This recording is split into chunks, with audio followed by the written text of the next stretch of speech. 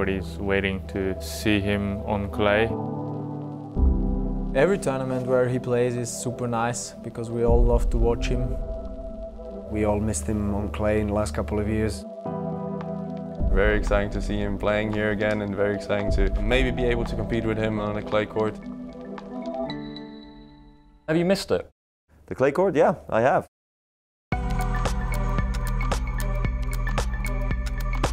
I like watching players play on clay. I think there's always the extra element maybe with the drop shot or the angles and the height of the ball that you can play with. So yeah, I like playing on clay, and it's been fun so far. I would love to play as aggressive as possible, with as much flair as possible, coming in and drop shotting and taking the ball early, but sometimes it's just not possible.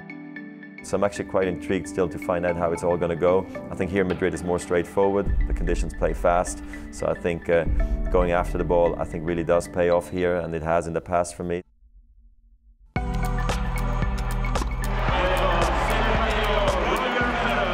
I think it helps, always having one in a place where you're coming back to, so you know how to do it, even though you can't just press repeat button and just do it all over again. It's a lot of work, especially this week. It's a tough draw, number one. Number two, I haven't played on clay for so long, so expectations are extremely low, I'd say, and I'm not saying that to put pressure on others, or I'm just seeing it as it is. I just don't know where I am.